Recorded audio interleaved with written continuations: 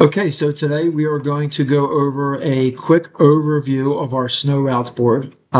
This is our board that we use in Monday to make our snow routes. We use this before, during a storm, after a storm, and throughout the course of the season. So we basically work on this all season, and it's important to have it right before we start the season, and then continually update it throughout the year. So if you look here, you'll see that the board is kind of long. There's a lot of information on here. The overall board is called Snow Routes, and it's grouped by route manager. So you'll see the top group is not signed by customer. These are the ones that are either renewals or ones that we're thinking might come in, but these are not actually signed yet. The next one you're going to see, for example, is Ricky T12. So each group is the route manager and the truck that they're assigned to. Okay, so this is Ricky for truck 12. He only has one location because the location he has is a little bit bigger. There's a lot of guys there, a lot of machines, so it requires one route manager for the whole site. We are doing it in-house, and that's the only thing that he'll do for the whole storm. If you go down a little more, you'll see, for example, Mike Pinzone. He is on as a route manager for this route, but he is not assigned a truck yet because at this point in the season, we have not figured it out. Some of his stuff is signed, some of his stuff is in-house. You'll see you have the address, the copy of the contract.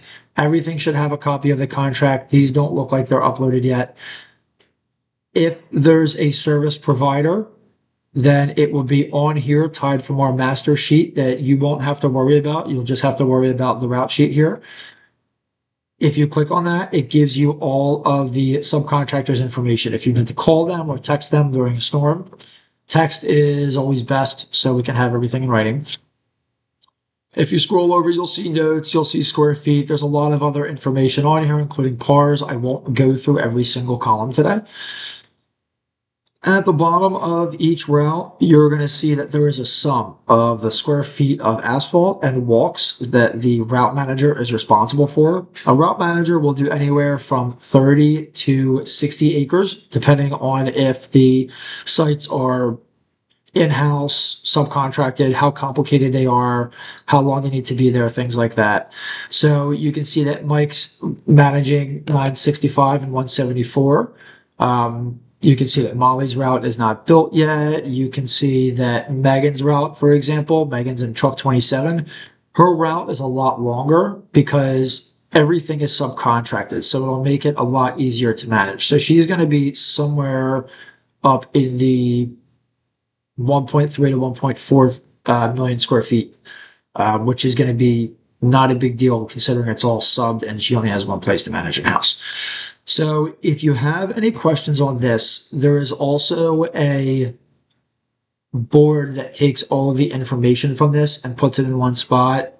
You'll see that during pre-con and during the meetings before the season starts.